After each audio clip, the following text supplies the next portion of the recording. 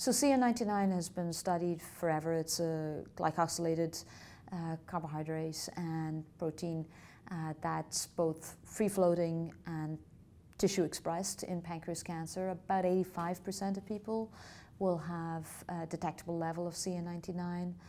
And for some, it's a reproducibly reliable biomarker that corresponds to the course of the disease. So if their cancer is responding, their CA19-9 typically is declining and declining significantly. However, there are others where it does not correspond to what's happening with their disease, and sometimes, frankly, it's misleading in terms of the direction. So we always have to keep an open mind, and I would say that making a decision on CA19-9 in isolation is really not something that we recommend, but interpreting it in terms of the totality of the evidence, in terms of the clinical picture, in terms of the radiology and the CA19-9 trend, I think that collective interpretation allows us to best understand how to use that information and what it means for that particular patient.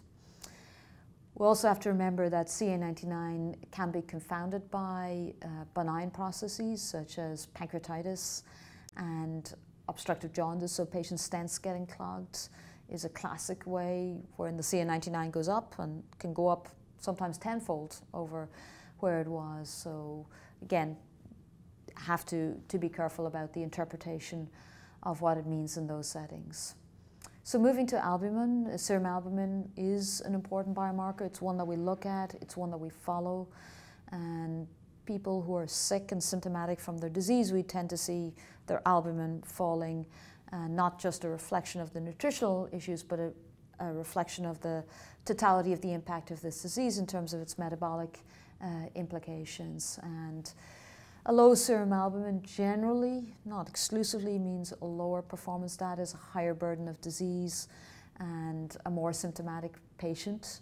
And in terms of clinical trial eligibility, albumin restrictions are present sometimes because we want to make sure we give the treatment an adequate test and select out patients who may be on that downhill trajectory where we may not get a chance to fully utilize the benefits of a particular combination.